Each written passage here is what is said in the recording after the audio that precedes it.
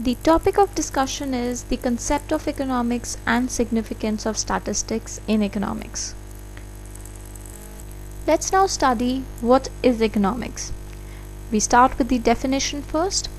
Alfred Marshall defines economics as the study of mankind or man's action in the ordinary business of life. Any transaction which you take place, which involves money in it, is a part of economics, can be considered as an economic activity.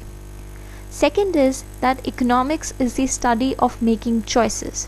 This implies that every individual faces a constrained income, out of which he has to make certain choices which would satisfy his wants the most. So, economics is the study of mankind or man's action in the ordinary business of life.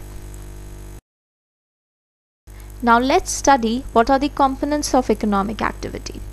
Number one, it's what to produce. What to produce means what kind of good or what kind of service do you want to produce.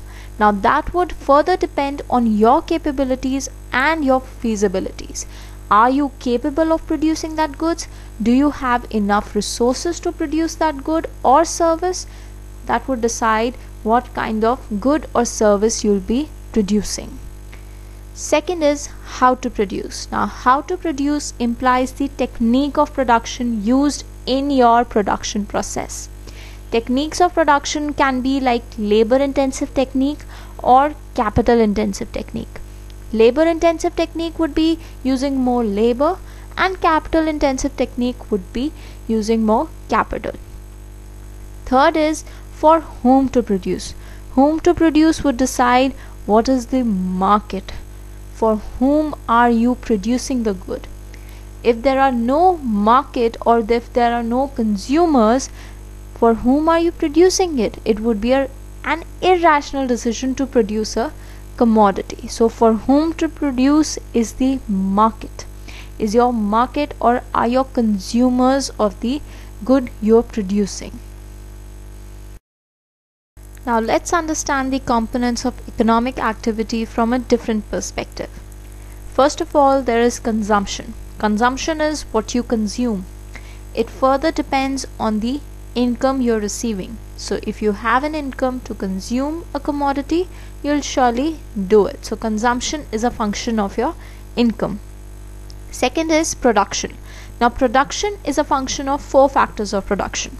I repeat, there are four factors of production: land, labor, capital, and entrepreneur. So L stands for labor, N stands for land, E stands for entrepreneur, and K stands for capital. So production is a function of these four factors of production. These factors of production would depend or would decide your production activity.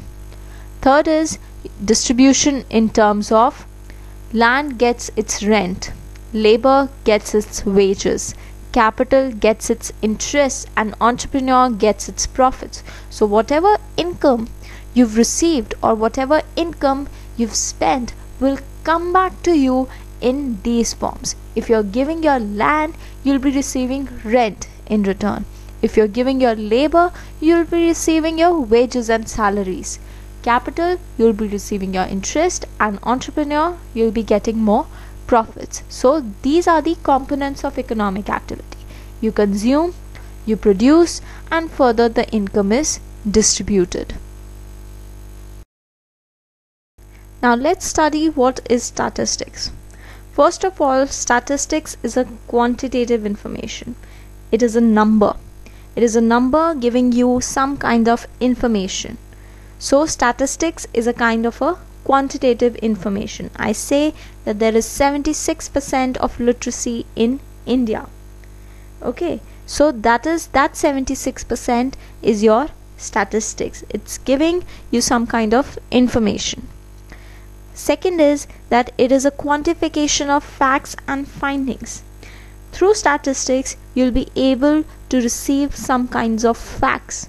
Like I said, 76% of the population in India is literate. So it is giving you some kind of a fact. It is showing you some kind of finding. Next is that all statistics is data, but all data is not statistics. If I say 76, will that imply something to you? No. However, if I say 76% of the population in India is literate, that is a statistical figure. That is giving you a meaning. So, statistics is the one which gives you some information. However, it is not necessary in the case of data. It should give you some kind of information. It can give you information or it cannot give you information. The data which gives you information is statistics, and the data which does not give you information, it is simply a data. So therefore, Bowley defined statistics as statistics are numerical statements of facts in any department of inquiry placed in relationship to each other. So concentrate on the words numerical statements and facts.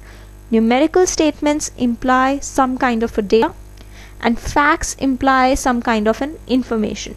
So any data which gives you some kind of information can be considered as statistic. Now once you know about what is statistics, you should know what are the stages involved in the statistical study. First is collection of data. Obviously, for any study to take place, you should have some kind of data in your hands. So your first stage is to collect the data to proceed with your study. Second is organization of data. Once you have the raw data in your hands, you should organize it by omitting the variables which you don't need and keeping the necessary ones. Third stage is presentation of data. Now presentation can be done in the form of tables, graphs, pie charts and so on.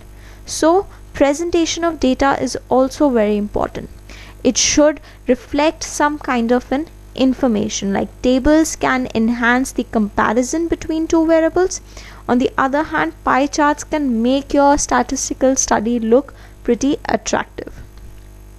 Stage 4 is analysis of data. Now once you have presented your data, or once you have made all the tables and graphs, it's important for you to analyze of data.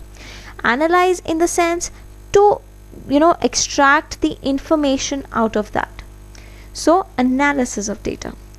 Stage 5 is interpretation of data. Now once you've extracted the facts out of your data, so it's up to you how you interpret it.